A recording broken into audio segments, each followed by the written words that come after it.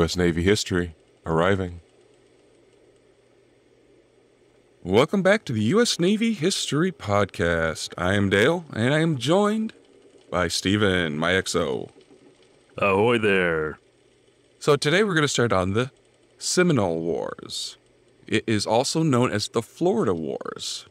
This was around 3 conflicts in Florida between the Seminole, which is a collective name given to the various groups of the Native Americans and black people who were settled in Florida in the early 18th century.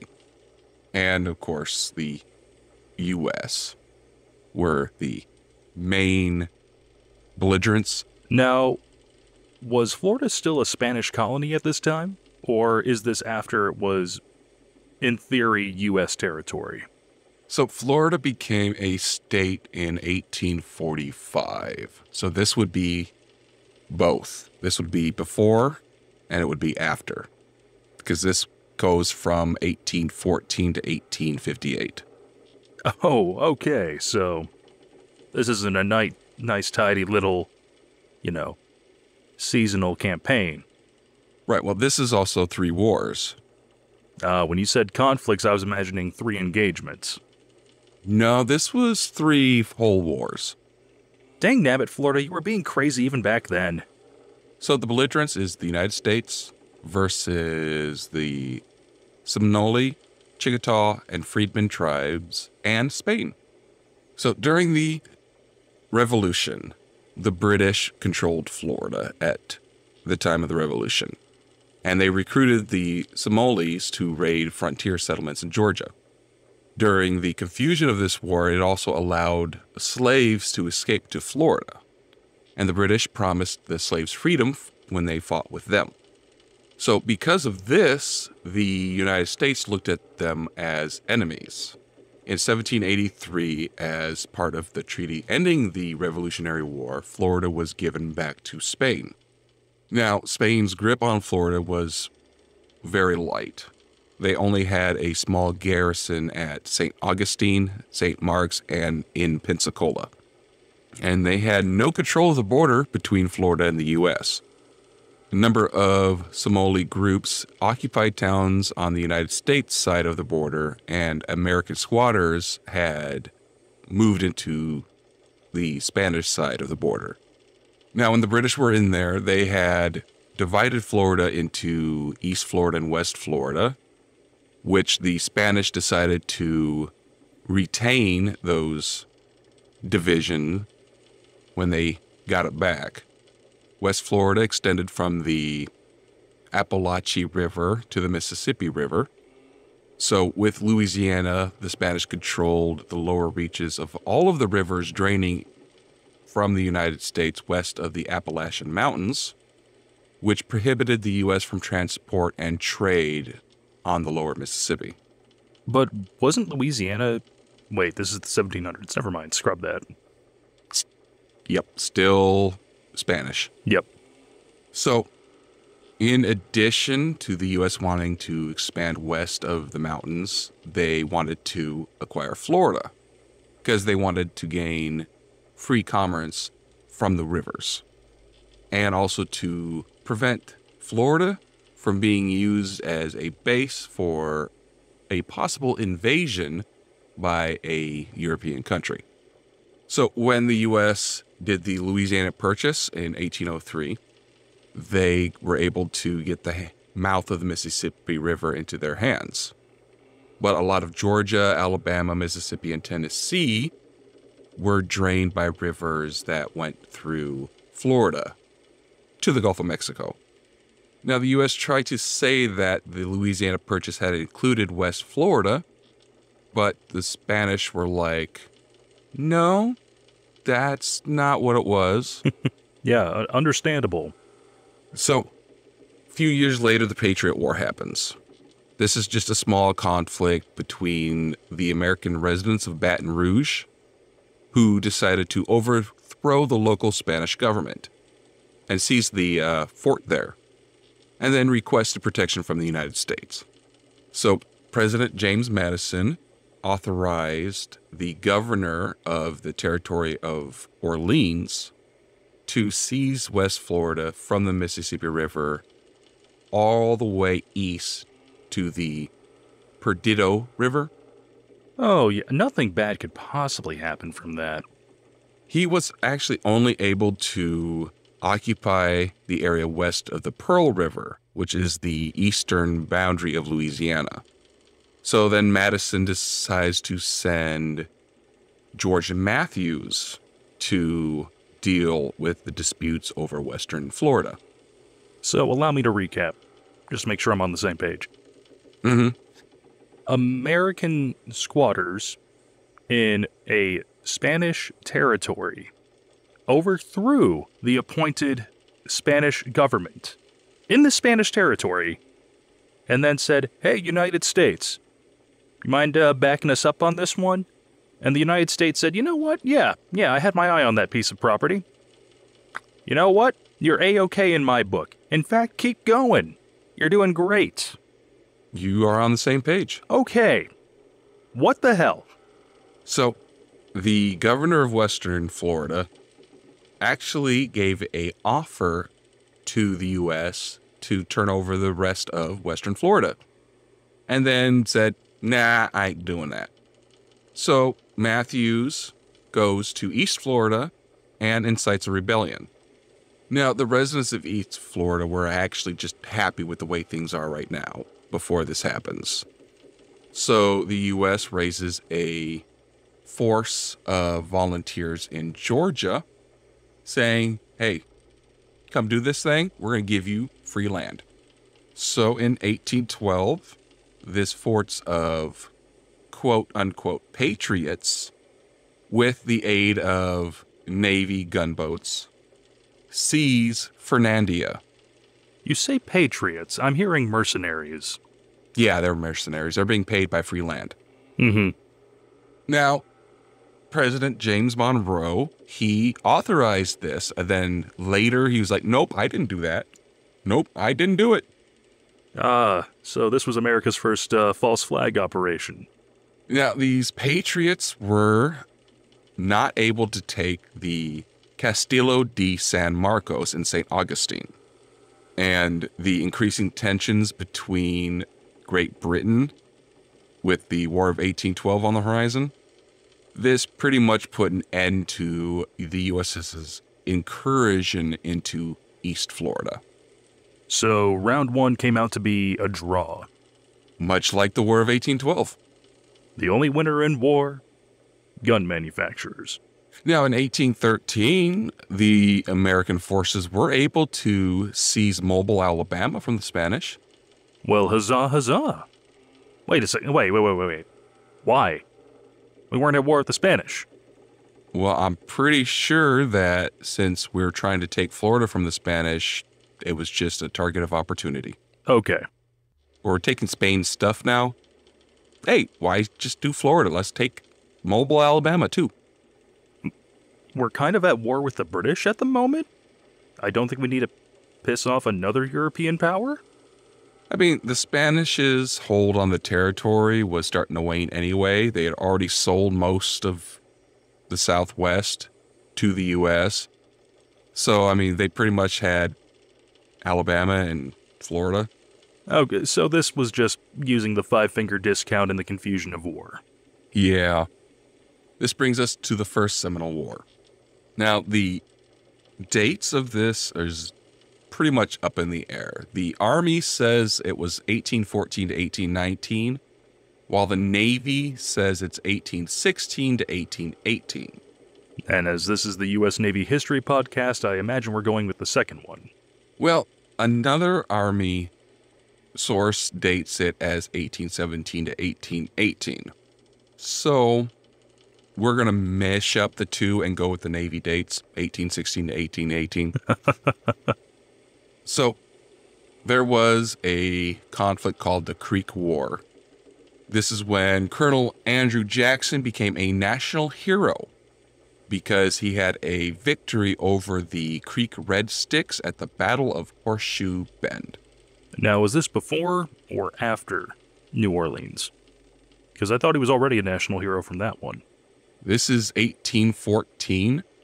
Very, very good pair of years for that guy then, so I think that places it a bit before New Orleans. So after this victory, he is able to force the Treaty of Fort Jackson onto the Creek tribe, which results in the loss of a lot of the Creek territory in southern Georgia and also central and southern Alabama. So because of this, a lot of the Creek tribes left Alabama and Georgia and moved to West Florida, which was controlled by Spain, and decided to join the Seminole in the fight in Florida. Yeah, can't really blame him for that one. So, as we know, when Britain was fighting the United States, they saw a lot of good things in recruiting Indian allies. So in 1814, the British entered the mouth of the Appalachia River and gave arms to the Seminole and Creek warriors and also a bunch of escaped slaves. They then moved upriver and began building a fort at Prospect Bluff. A company of Royal Marines relocated to Pensacola in 1814, and Captain Lockyer of the HMS Sophie, he estimated that there were about 1,000 Indians at Pensacola. 700 of these were warriors. So a couple months after the British and their Indian allies were beaten at Fort Boyer, General Jackson and his forces drove them out of Pensacola and back to the Appalachia River. And then they finished the fort at Prospect Bluff. They were like, hey, look, that fort, good bones. We need that fort. We're going to finish it. Yeah, that's a solid foundation. This is that's some good framework right there. If we had given you a month or two to finish this could have been a very defensible position. Thanks for the idea, guys. And thanks for getting us started. Now, when the War of 1812 ended, all the British forces left the Gulf of Mexico, except for a Lieutenant Colonel Nichols and his force in Spanish West Florida. So why do you stick around? Because that was Spanish territory, and they were allies, so why not? Fair enough. No, he was there to direct the provisioning of the fort at Prospect Bluff with cannons, muskets, and ammunition. He told the Indians that the Treaty of Ghent, which ended the War of 1812, guaranteed the return of all Indian lands lost during the war, which included the Creek lands in Georgia and Alabama. So he stayed there to incite the Indians into more conflict. I was going to say, we went into that a little bit, and I recall the British and American territories being declared to return to the previous borders, but I don't think we said anything about Native American territories. Nope, they did not.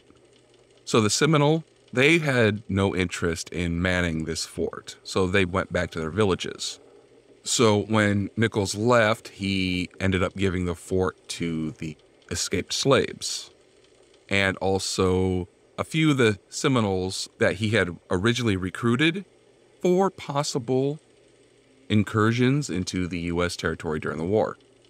So this fort also had a racist name attached to it because of this, and I'll leave it up to you to know what that racist name is because I'm not going to say it. Let's just say that the Americans were worried that it would inspire their slaves to escape to Florida and or revolt. All right, I have to look. I'm going to hate looking this up, aren't I? Here, you don't even have to look it up. No, you know what? I'm just going to say it. God damn it. Yeah. That's not as bad as I thought it might be, but god damn it.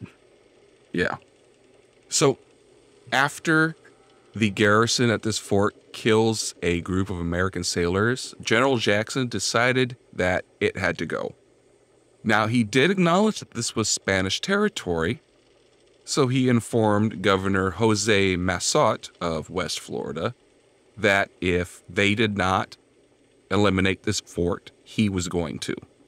So the governor tells the general that he did not have the forces to take the fort.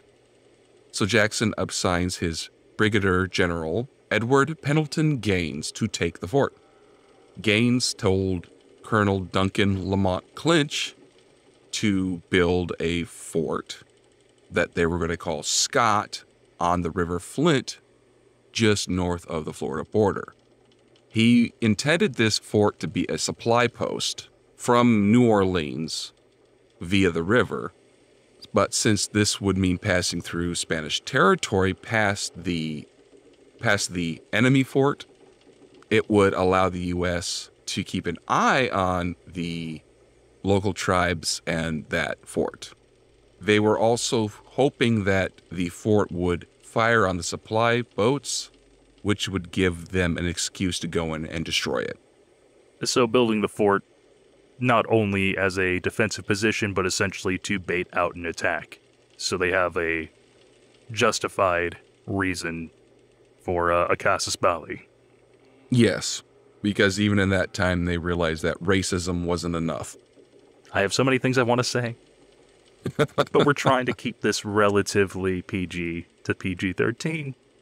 Yes.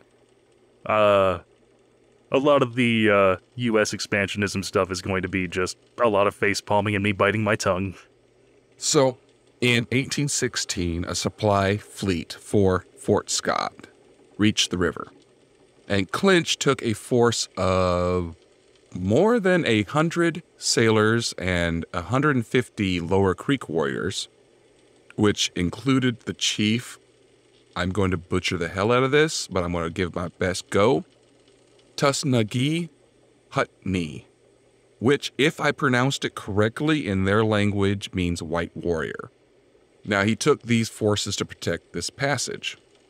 So the supply fleet met Clinch at the enemy fort, and 2 of his gunboats took positions across the river from the fort. The former slaves in the fort fired their cannons at the U.S. soldiers and at the creek, but they had no training in aiming the weapon. Of course, how would they get the experience? Nobody was going to teach them how to do that. Right. Now, of course, once these guys opened fire, the Americans fired back. And they actually had training. Yes. Now, the gunboat's 9th shot was a hot shot. You remember what those were, right? I know it. It's on the tip of my tongue. My gut's saying double load, but that's not right. No, this is when they heat the cannonball to where it's glowing red. Oh, right. And I made the comment of like, wouldn't that warp the barrel and cause a lot of damage to your cannon? But maybe, maybe not. So this hot shot lands in the fort's powder magazine. Oh, no. Yeah. This explosion, as you can imagine, destroys the fort and was heard. This explosion was heard more than 100 miles away in Pensacola. And that, folks, is why we recommend wearing hearing protection. So there were 320 people in the fort that they know of, which included women and children. And there's a reason you're using past tense. The reason I'm using past tense is because this was 1816. So no matter what, they're all dead now.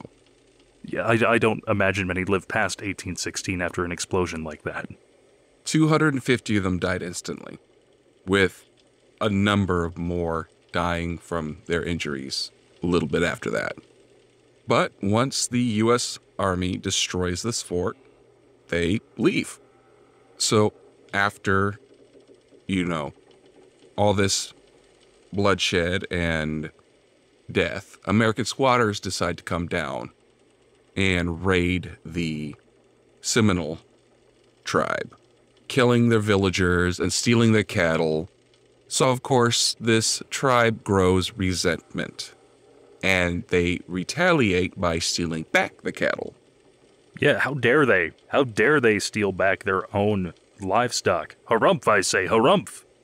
Indeed. So that brings us to the Foultown and Scott massacre. Oh, I'm gonna hate this, aren't I? Foultown was a Miccosukee Village in southwestern Georgia, about 15 miles east of Fort Scott. And just so I'm on the same page, Miccosukee is another tribe, I assume? Yes. Okay. The chief got into a dispute with the commander of Fort Scott over the use of land, which was on the eastern side of the Flint River.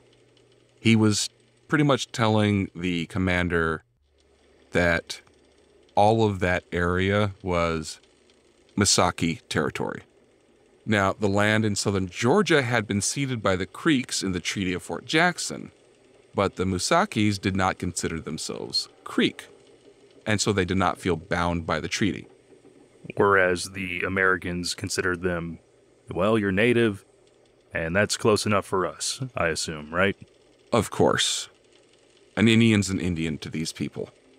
They considered them as savages. Right. And since they didn't consider themselves Creek, they did not accept that the Creeks had any right to cede their land. So, in 1817, General Gaines sends a force of 250 men to seize the native village, Foultown. So, the first attempt was successfully defended by the Misukis, but the next day they were driven from their village. Some historians date this as the start of the war, which was November 22nd, 1817.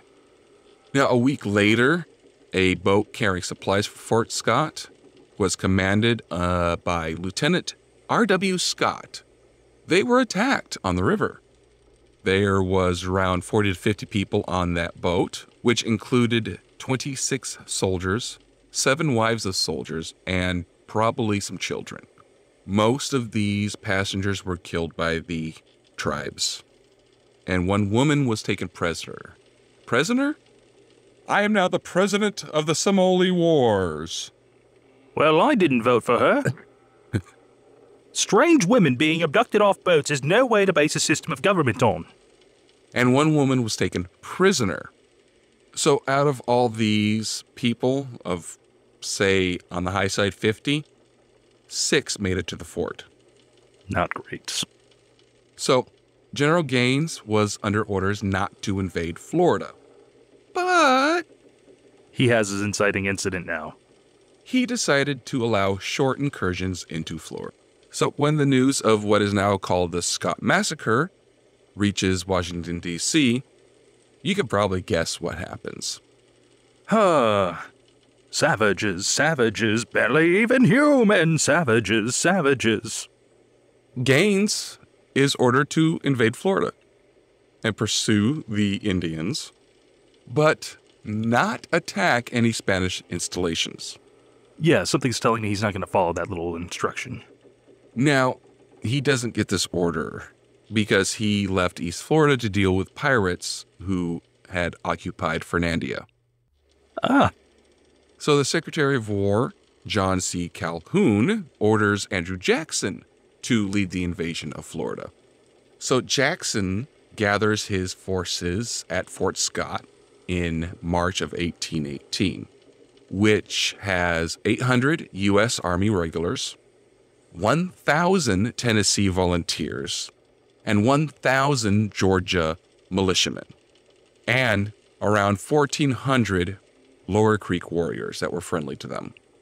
now, regulars versus volunteers versus militia. Militia, obviously, locals volunteering out of a sense of defending the community. But volunteers and regulars, are regulars on Army payroll and volunteers just aspiring troops? Regulars are regular American Army. Right. Militiamen are state army. Okay. Volunteers are just volunteers. They are there to kick ass, take name, and America. They want to kill them some Indians. God, I hate history sometimes. I agree. And I hate that Jackson's leading this one because that guy hated Native Americans. Yeah. So, he enters Florida. He marches down the Appalachia River, and they reach the site of the fort, who we will not name, that was blown up. So Jackson constructs a new fort there, Fort Gadsden. I feel like Fort Crater would have been a more fitting name, but okay. Fort Boom. After completing the fort, they set out for the Masuki villages around Lake Masuki. I probably mispronounced that. Spell it. Miccoskee.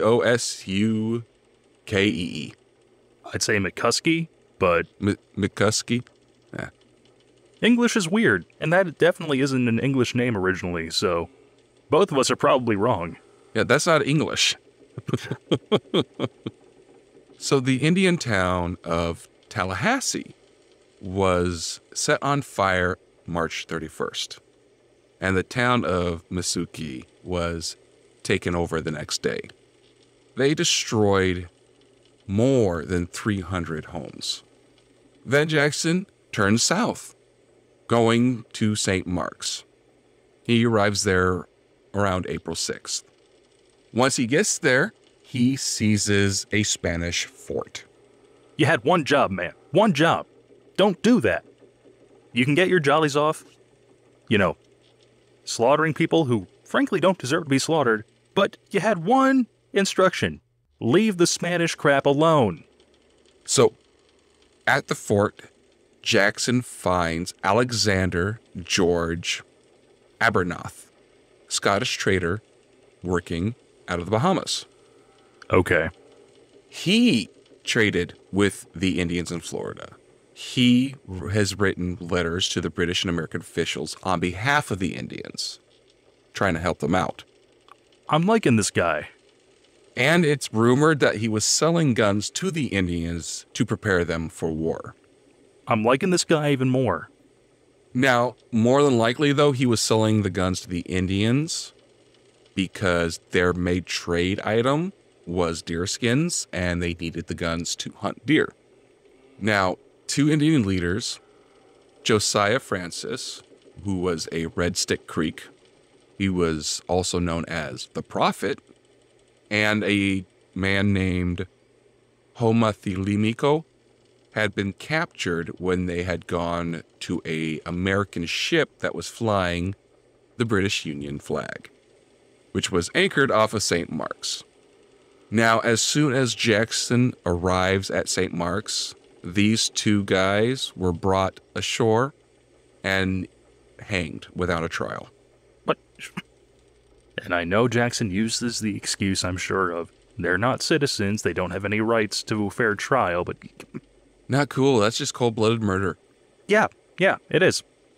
So, after hanging these guys, he leaves St. Mark's to attack villages along the Swanee River, which are occupied primarily by escaped slaves. So, on April 12th, the army finds a Red Stick village on the Econfina River and attacks it. They kill about 40 of these tribe members and capture about 100 women and children. Now, they do find a woman named Elizabeth Stewart who had been captured in the attack on a supply boat on the Appalachia River last November. Oh, so we found the president. So, at this point in time, Jackson declares victory because he's pretty much destroyed the major Seminole and Black villages. So he sends the Georgia militia and the Lower Creeks home and takes the remaining men to St. Mark's. So at around the same time, a man named Robert Ambrister, who was a former Royal Marine and self-appointed British agent, was captured by Jackson. Okay, we're at peace now. Why does he need to be captured? Because he's British. Okay, because Jackson's a crazy rules don't apply to me guy. Gotcha. Look at how much he just massacred. His bloodlust is still up.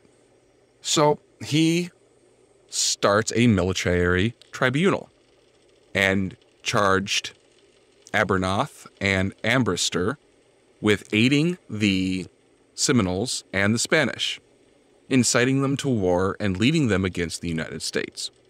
Now, Ambrister throws himself on the mercy of the court, and Abernath said, "Nope, I'm innocent." He says he was only engaged in legal trade. But they sentenced them both to death. Oh, But then they decided that Ambrister, since he threw himself on the mercy of the court, he was going to get 50 lashes and a year at hard labor instead. And then, a little while later, reinstates his death penalty. So Ambrister was executed by firing squad on April 29th of 1818, and Abernath was hanged from the yardarm of his own ship. okay. How the heck did we avoid an international incident from this? We'll get to consequences. Okay. So Jackson leaves a garrison at St. Mark's and goes back to Fort Gadsden. He says that when he got back, everything was peaceful, so he would be returning to Nashville. And then later he says that Indians were gathering and being supplied by the Spanish. So he leaves Fort Gadsden with 1,000 men heading for Pensacola.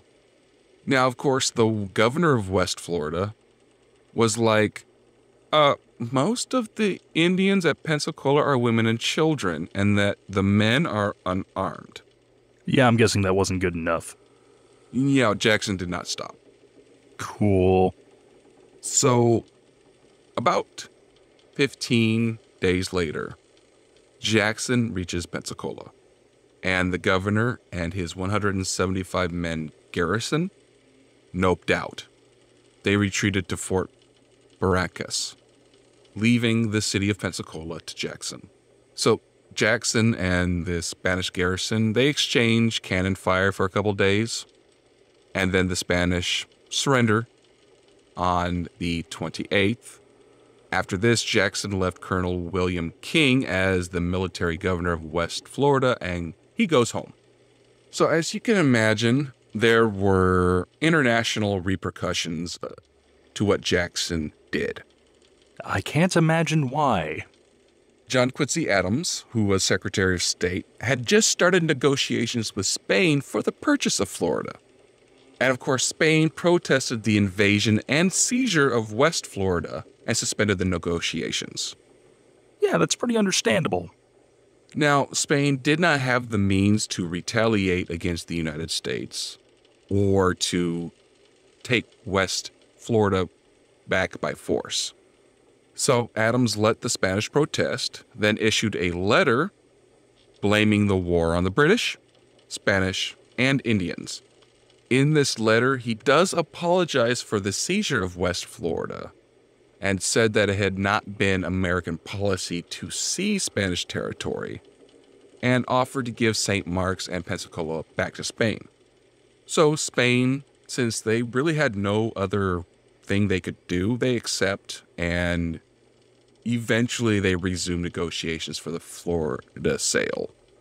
So, of course, this was all in defense of Jackson's actions, and sensing that this actually strengthened his diplomatic standing, they demanded that Spain either control the inhabitants of East Florida or just give it to the United States.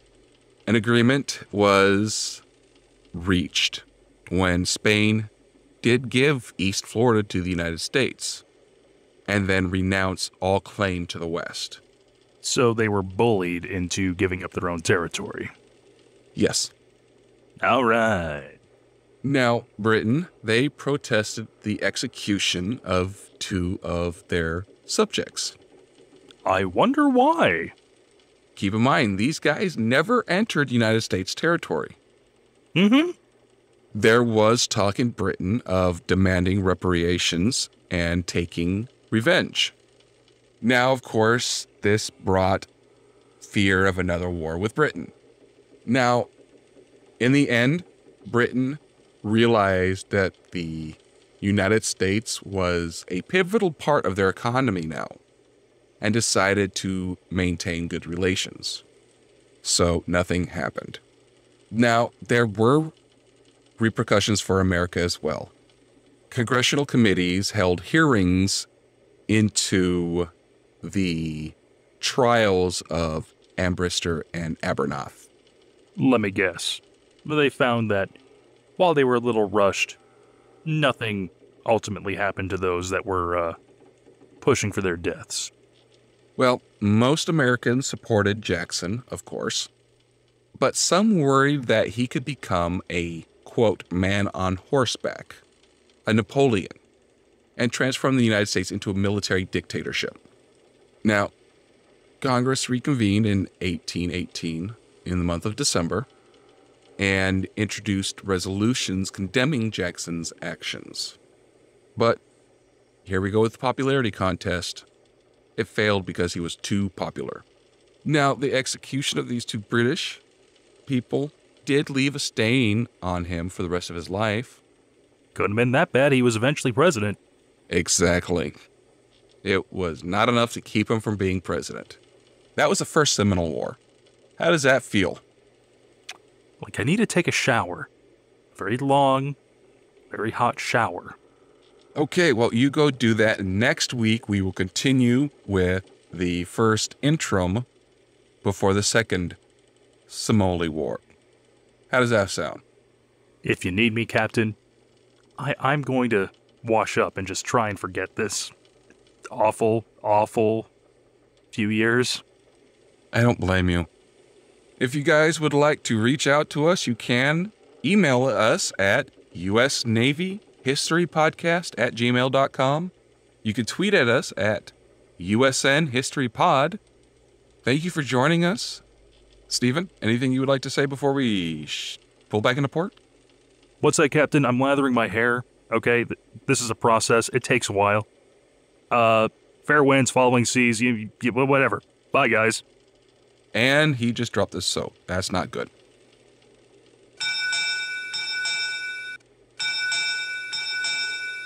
U.S. Naval History Podcast, departing.